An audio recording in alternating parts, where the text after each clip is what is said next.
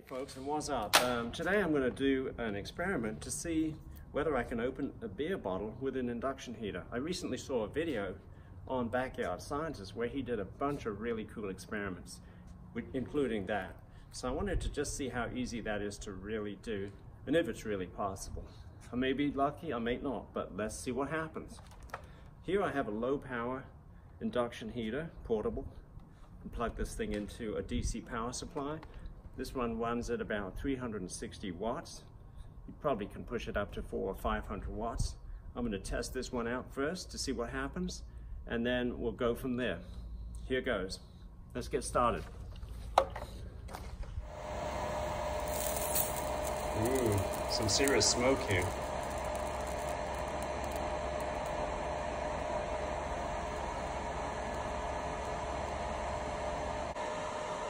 I think we're going to have to go to some more power here. 360 watts obviously isn't enough. I'm going to have to get the big guns out here. It's glowing red, and it's still staying on. I'm amazed the glass bottle hasn't cracked with all that heat. Alright, I'm going to have to turn this off because nothing's really happening here. I got another bottle of beer. I ended up drinking that first bottle. So we're going to try this one on this more powerful tunable induction heater and see what this does. This one can go up to a couple of kilowatts at least.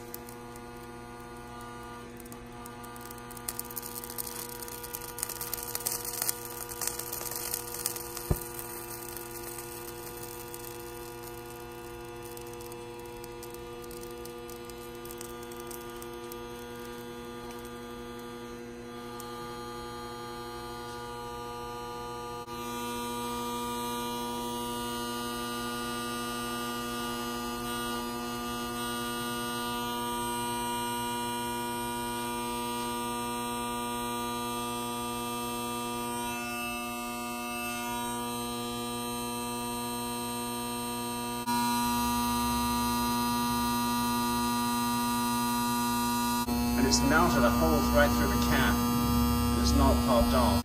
Well, maybe a fluke. Angry Orchard Crisp Apple Cider. All right, here goes.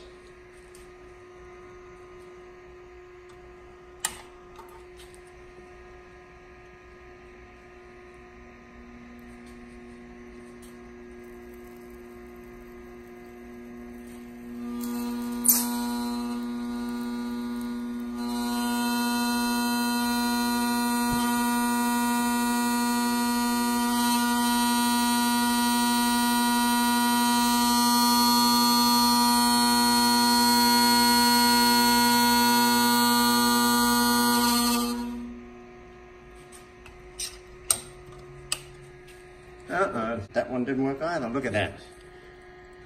Burnt a hole right through the cap. Just like this one. Backyard Scientist, I'm not sure how he did his.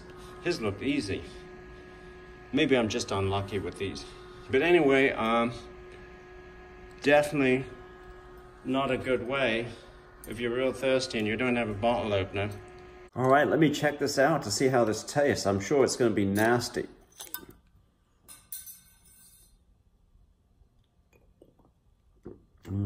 It's a little metallic, but not bad. Peace out, guys. Please check back for more videos.